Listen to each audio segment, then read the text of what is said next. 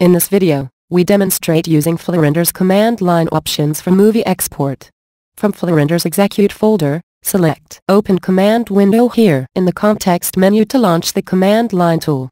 In the command line tool, we can type FluoRender.exe to launch FluoRender. FluoRender supports a series of command line options. To view a list of the available options, type FluoRender.exe-usage. The command line options are output in the command line tool. The options include starting FluoRender in benchmark mode, full screen mode, and so on. Here, we look at how to load files and export movies using the command line options. To launch FluoRender and load a file, type the file name including its full path after the FluoRender.exe command. Here, we browse to the example file and copy its path. Then, we paste the path into the command line tool. Type the file name after its path. Make sure the name is spelled correctly. You may also use the Tab key to autocomplete unique file names. Press the Enter key to launch FluoRender. We see that the specified file is loaded into FluoRender automatically. Multiple files can be loaded when FluoRender starts. Just type the file names one after another in the command line tool. Make sure the path and file name for each file are typed correctly. Here, we load 3 channels from one scan saved in the same file folder. Use Paste and Tab to input the file names.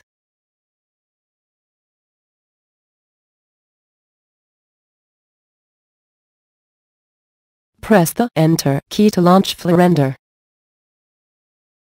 We see that 3 channels have been loaded into FluoRender correctly. To export a movie after launching FluoRender, we use the -movie option, or M for short. Type the movie file name after the M option. Make sure the path to the movie file exists. Here, we save a test movie file in the same folder as the files to be loaded. For a QuickTime movie format, a bitrate can be specified using the command line option, -bitrate, or BR for short. Type a number after the BR option. Larger numbers mean higher quality but larger file size. We see that FluoRender immediately starts exporting a movie after its launch and file loading.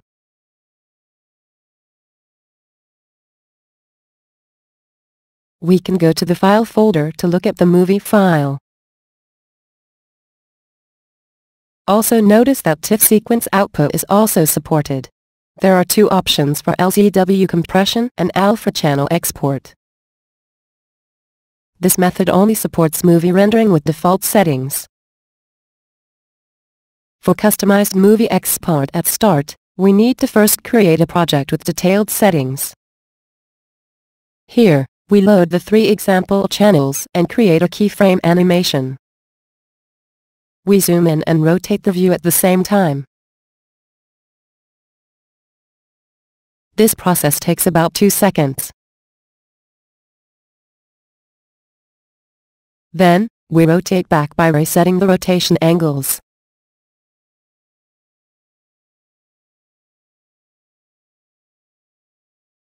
Finally, we zoom out by resetting the zoom ratio. After previewing the animation briefly, we save current as a project. The test project file is saved in the same folder as the files.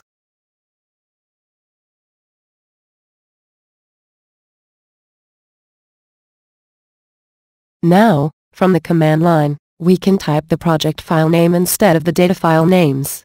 This will allow FluoRender to open the project right after launching. We type the test project file by copying its path. Use Tab to autocomplete the file name when the file name is unique.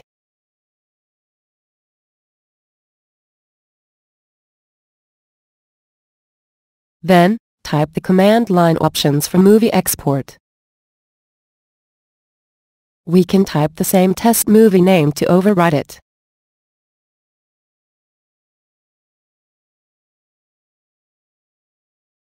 and we use the same bitrate again for a high-quality rendering. When we execute the command, we launch FluoRender, load the project with animation settings, and the movie starts playing. Wait until the movie finishes exporting.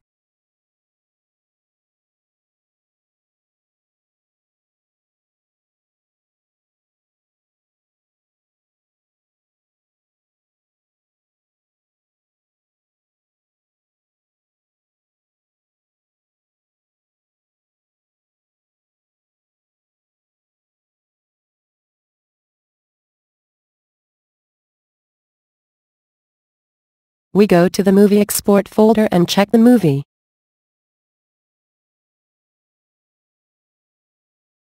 Using the command line options, multiple files and projects can be processed for movie export.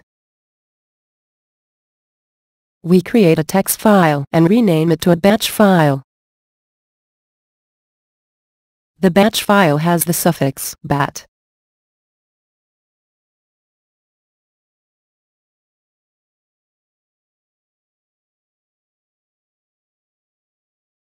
We can edit the batch file just like a text file. In the batch file, we can add command lines one after another. Here, we load 2 separate datasets and export 1 movie for each. The commands in the batch file look the same as in the command line tool. The first dataset contains the 3 channels that we just demonstrated.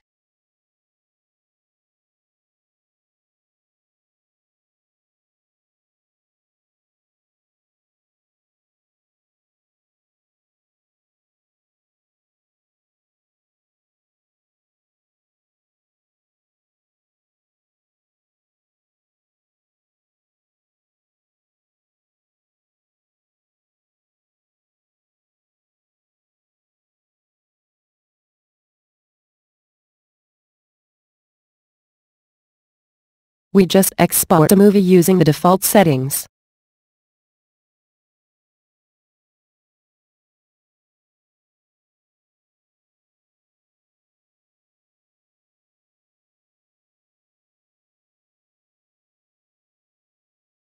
The second file is a single TIFF containing 3 channels.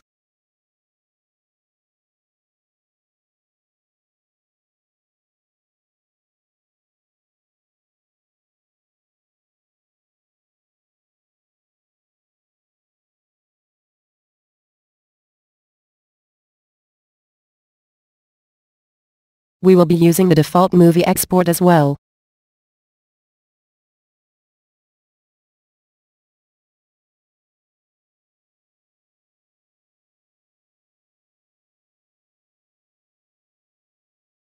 When we finish editing the batch file, save it and double-click the file to run it. It exports movies in consecutive order.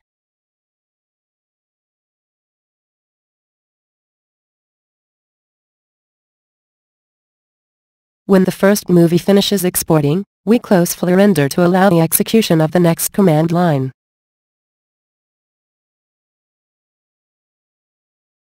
FluoRender loads the second dataset and starts movie exporting again.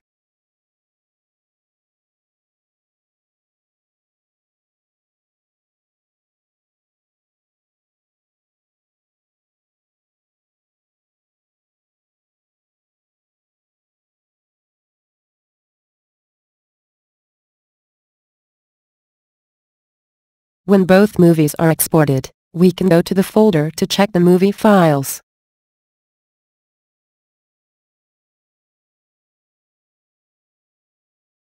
In conclusion, the command line options in FluoRender allow easier movie exporting for multiple datasets.